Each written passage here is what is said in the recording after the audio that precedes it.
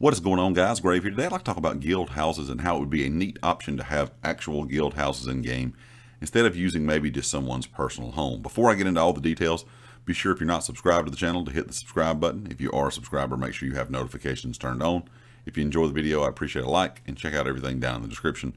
The community Discord, my Twitter, and of course the affiliate here on the channel, Empire Jerky. The website, along with a 5% discount code, is linked in the description as well. When it comes to houses here in the game, most of us own different types of houses. Most of us own lots of homes.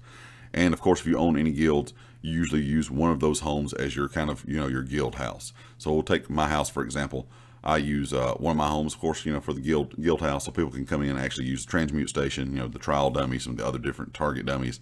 I have crafting stations there. Not all not like some guild houses, where they have all the attunable stations or anything like that. But some people have Munda stones.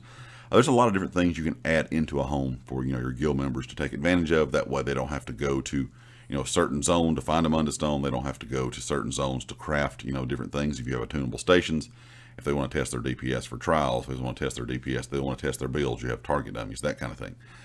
But of course, like I said, most of us are just using our own personal homes. And the one issue that I see with this, as we all know, a lot of people play the game for a while, they may quit. Somebody may have been a guild owner, they decide not to play anymore. And of course, then their house is, it's still there, but nothing gets changed. Nothing gets upgraded. They may just quit altogether. They may leave the guild. They may leave it to someone else. So that house is kind of unusable anymore when that happens. Some people may even donate things. There's an option there if you want to, buy Munda stones, you want to buy attunable stations, you want to buy target dummies and actually give them to the, the guild owner to have for a house that, maybe some of the members are wanting things like that. And you might have some, kind individuals in your guild that will actually donate some of that stuff to put into a guild house.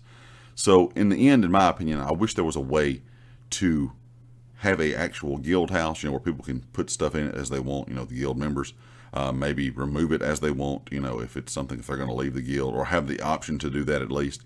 But I think overall it would be a really cool option to have the ability to have guild homes be separate from normal homes, and have the option for the actual guild to purchase that house. So if there's a neat house that you want in the guild, you can kind of split the cost between all the guild members. That way, if something happens and, somebody leaves, somebody quits, whatever the case may be, somebody doesn't play as much anymore, somebody else has ownership, then they can kind of just transfer that, guild house over to a different individual, and all that stuff that's been purchased by, different guild members will kind of still be there and can still be used by the guild, because in my opinion, that's what it's kind of put there to begin with for, that's why it's there in general. Leave me a comment, let me know what you guys think. Do you think this would be a neat option to have guild houses separate from regular houses, to have the option to, be able to, split the cost maybe of some of these guild homes, between different members? Leave me a comment with your thoughts. Let me know what else you think about guild houses, if you have any other ideas or anything like that.